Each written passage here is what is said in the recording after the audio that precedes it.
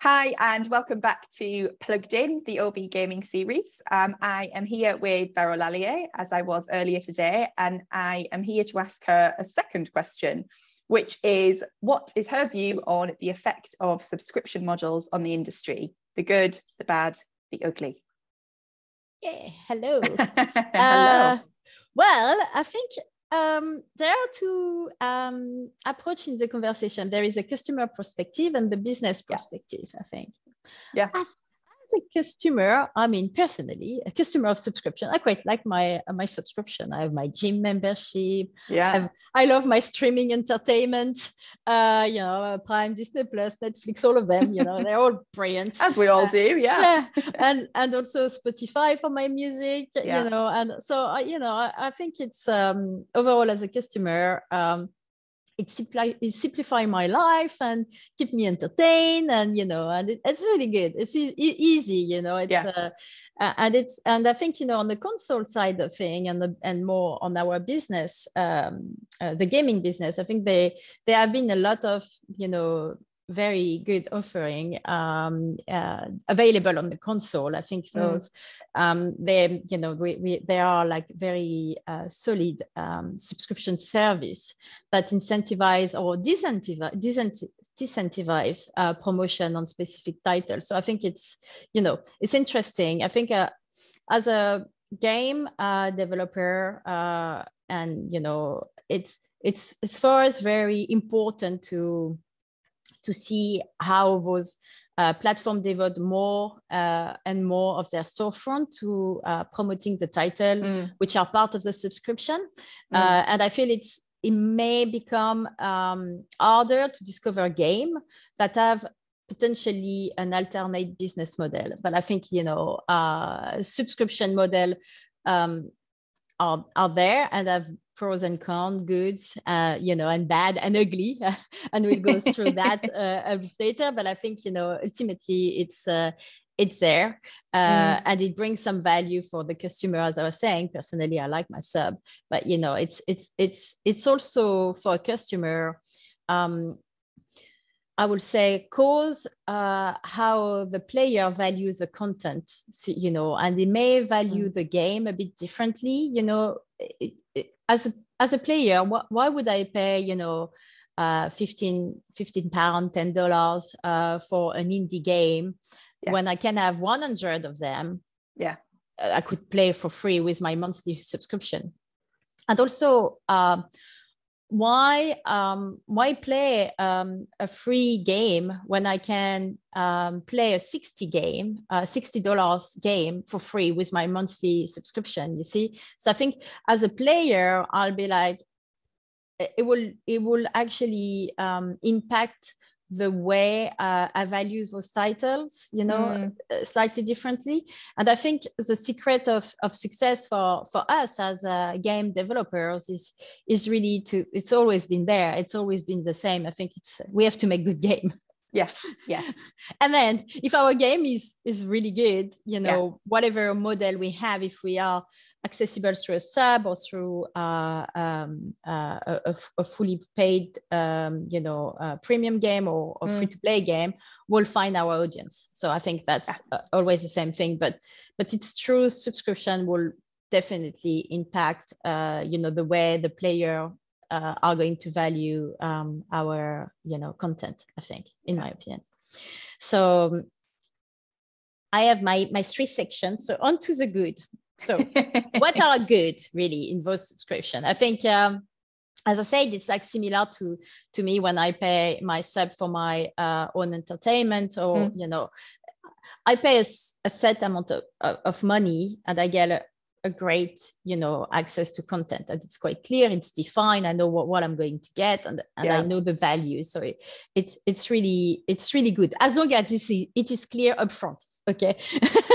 Because when it's not clear enough of what you get access to, it can be a bit disappointing. But so I think it's a good thing with sub, and also you don't have to worry, okay, I need to pay a bit of that, a bit of that, a bit of that. No, you pay your sub and you have this access. Yeah. Easy. Yeah. On the business side of thing, it makes it a bit easier to forecast or predict your revenue because it's kind of linear in some extent. So it's really influenced by the number of users you get. And then, you know, if you forecast relatively well your number of users, then you can forecast your revenue or predict your revenue a bit easily. And, you know, when you have free-to-play game where you need to figure out, okay, what proportion or what will be the LTV for all my players, etc. So I think that's a good thing. Also, I think the sub has a very good bring a lot of value, more especially through the console, because I think potentially as a smaller developer, indie developer, you can have potentially more funding and visibility for your title on those platforms that may have been missed otherwise. So I think that's a very good opportunity for us to seize as a developer. So that's my good, the good of my subscription. So yeah. Should we go on to the bad? Yes, that's good. Let's do it. Let's do it. Well, yeah. So on the bad side, I think, you know, if you only go for a subscription model, you know, for your content, your revenue is going to be capped. So you just rely on the number of subscribers. So when your subscriber goes down, if we think back about what we were saying earlier about the post-pandemic, let's saying people say, okay, I'm not subscribing anymore. I'm going to go to the seaside, spend my money on vacation, or resume my gym membership instead of having my subscription to my gaming. So like that, I can be more healthy or whatever. Yeah. This is where it's pretty hard for a business, because if you really only rely on that, it can become challenging for you. Also, when there is no clear or transparent path to become, you know, part of the subscription service like the one on console, I think that could be a bit, you know, harder for smaller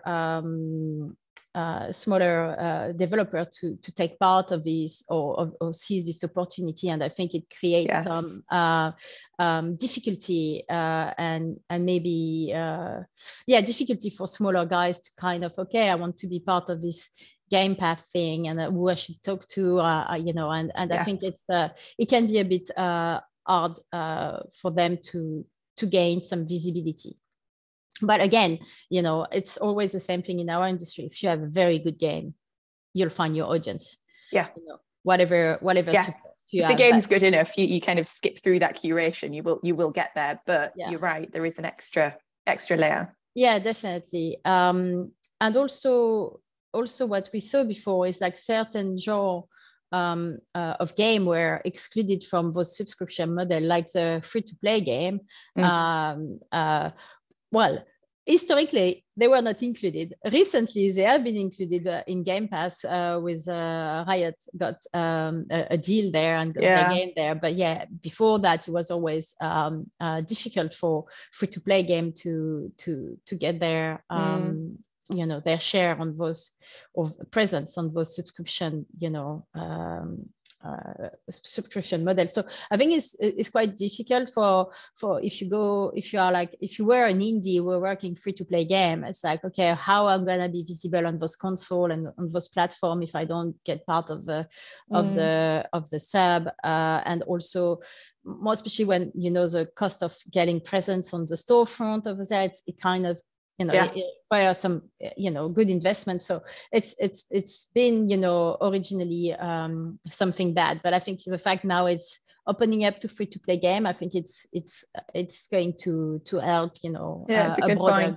group of developers. Because otherwise free-to-play games have had to spend an awful lot more on marketing in comparison if it kept going down that track to kind of cut through some of that noise. And as you said, the benefit of subscription is you don't have to think about it. It's paid, you know what you're getting access to, and you've got one amount of money going out of your bank every month. But actually, free to play then needs to cut through a lot of that noise and try and get around that easiness.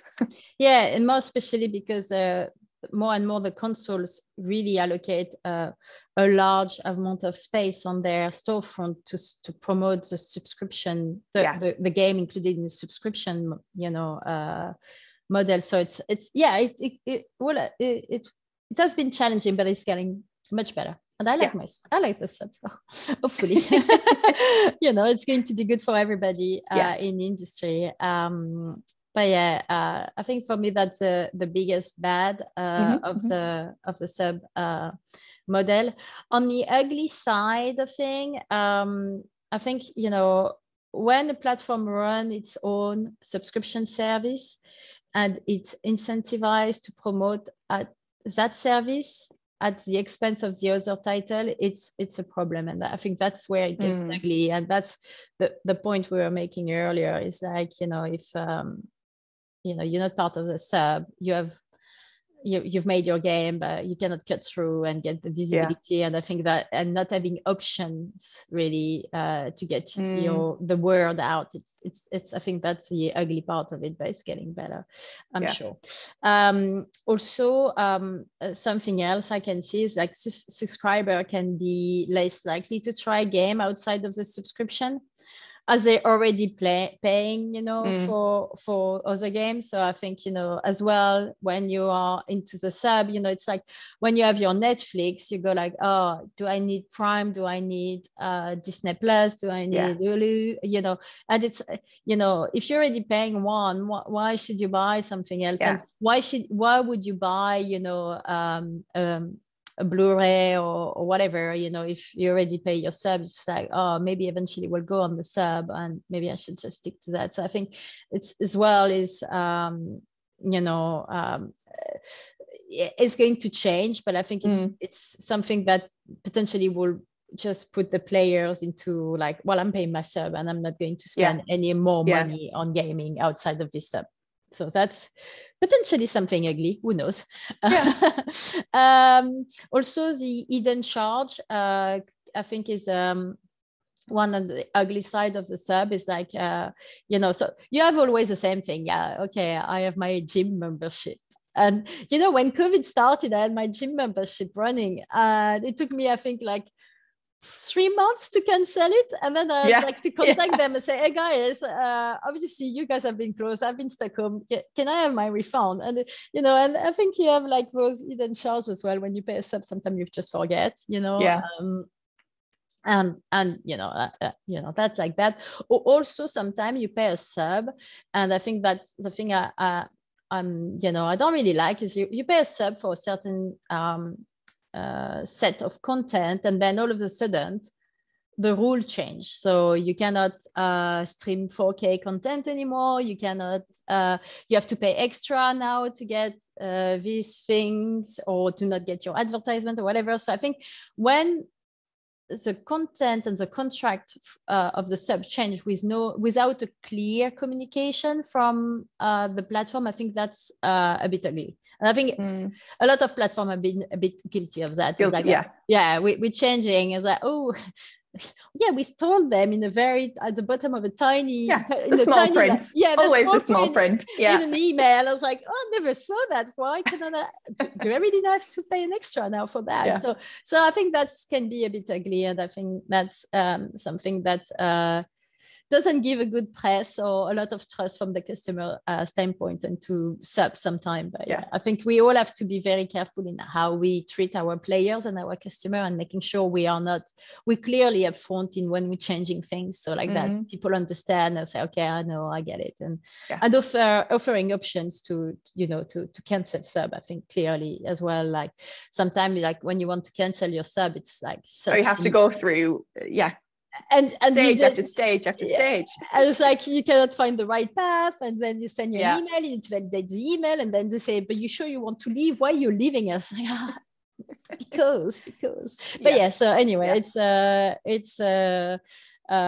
that's very ugly, I will say, in some extent. And also there is when there is exploitative subscription, so like when the sub said you need to log every day to get the full value from your sub. So I think that's as well something quite ugly. I think it's less frequent this day, but it has been there. And I think that's something, I think it's not good. It's bad practice, to force your customer to do something they don't want to do. I think nobody should do that. Ultimately, it should just be something simple and easy and pleasant for the user, thinking like, oh yeah, I've paid my sub, I can play that, and that's easy. What is I have as well?